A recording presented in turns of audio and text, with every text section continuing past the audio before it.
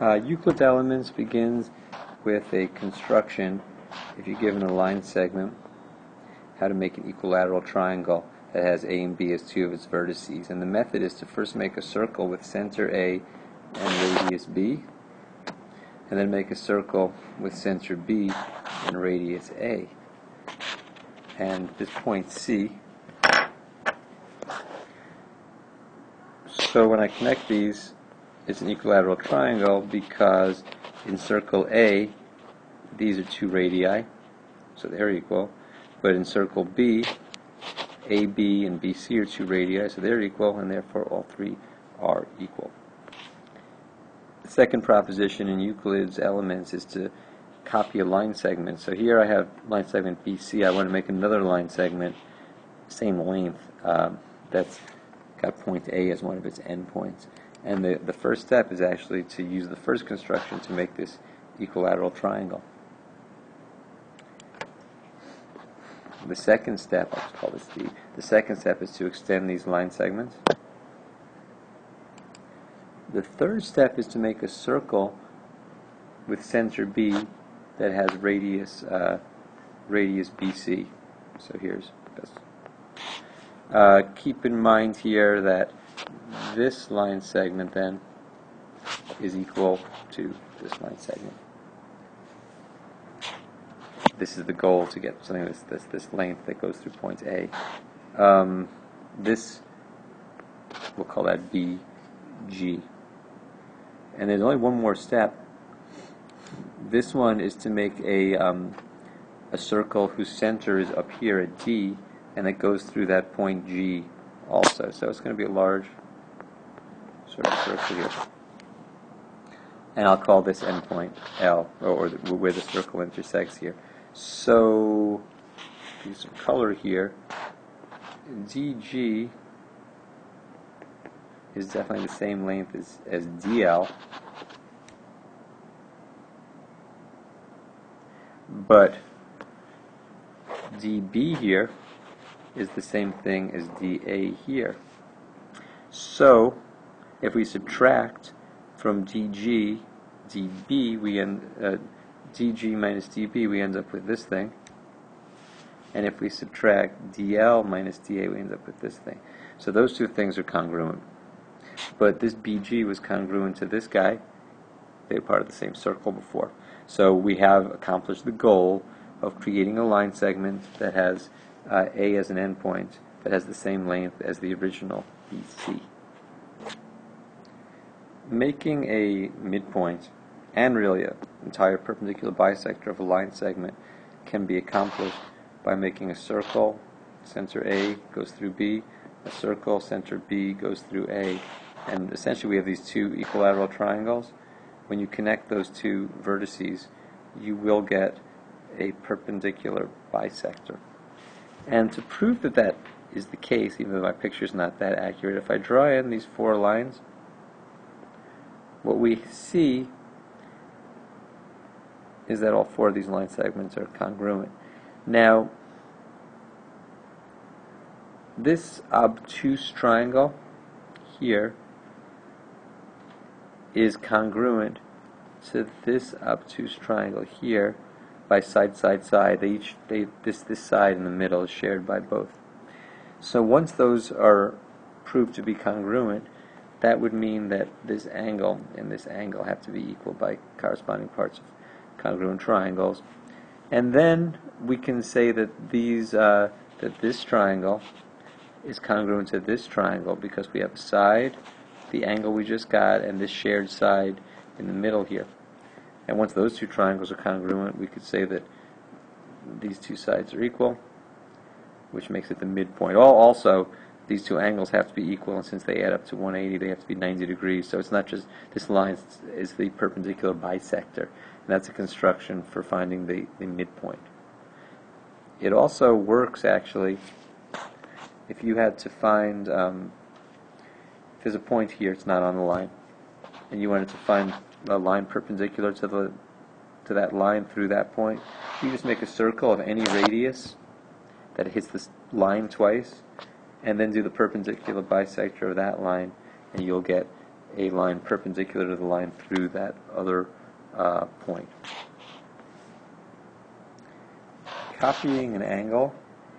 So here's an angle, and I want to make a copy of it over here. The first step is to make a circle of any size, and then make that same circle over here, same radius. Whoops, don't have that guy yet. Now, you lift the compass and you make another circle with this guy as the center. You don't have to make an entire circle, just make a little arc that goes through this point also. Then you lift the compass, come here, and make that same arc. Now, that means that this line segment is the same length as this line segment. And when I connect to here, this is a radius of the circle. So what we have here are these two isosceles triangles that are congruent by SSS. And that means that this angle and this angle are congruent. Euclid's fifth postulate says that one variation of it is that there's only one line parallel to this green line through that black point. And the way we can find it is start by just making any slanted line here at any angle that you want, and then do the process of copying this angle here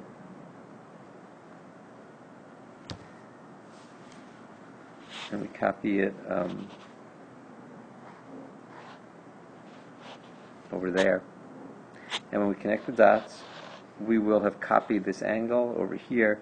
But there's a rule where if the alternate interior angles are congruent, the lines are parallel. So since I made these alternate interior angles congruent, these lines will then be parallel. And that's how you can make parallel line.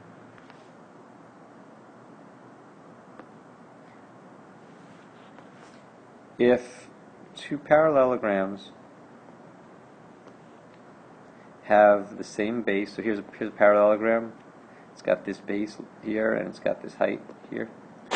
If I make another parallelogram that has the same base, just kind of make it go out at an angle, this new parallelogram will have the same area as the original one because it's got the same base, literally, and its height is equivalent because it's between the height of this guy is the height of a parallelogram is sort of the distance between the two parallel lines.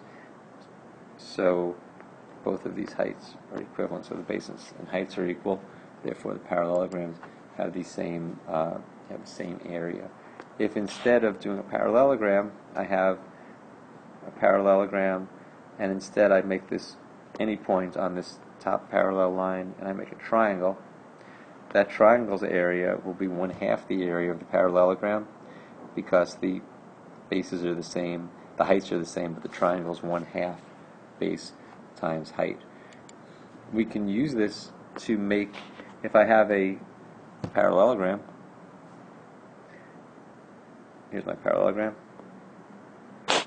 sorry, if instead I have a triangle and I have an angle here, and my goal is to make a parallelogram that's got the same area as this triangle but also has this angle in it.